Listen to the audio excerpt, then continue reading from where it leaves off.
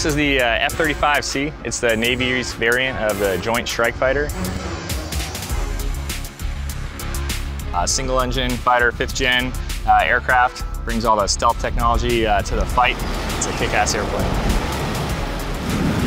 Its purpose is to go into an environment that is harder to access for enemy threats.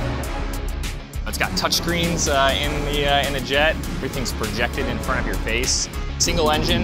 We have to train to contingencies that if that engine were to quit, we basically have to be able to dead stick the aircraft into a landing field.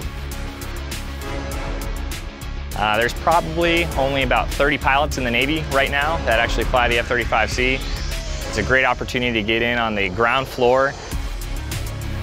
You start out in primary, so you go through flight school. Flight school takes about 2 years. You fly first trainer jet. After I got my wings there, I went to BFA 106 to learn how to fly the Super Hornet. And then after that, I began to learn how to fly the F-35C. A lot of people are maybe deterred from the idea that it's a path that is unachievable, but it's more achievable than you think.